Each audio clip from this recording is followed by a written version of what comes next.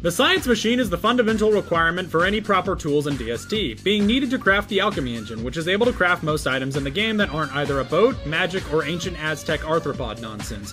However, overall, the science machine is fundamentally worthless that you should discard almost immediately.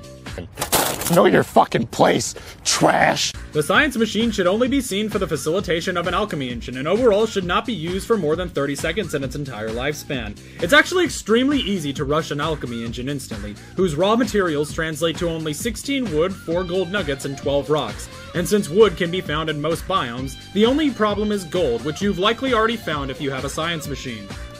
You may want to prototype a few other starter items while you're there, such as a backpack or a spear, but afterwards you can disregard any and all science machines for the rest of eternity. It's fine. I'm gonna be fine. It's been something.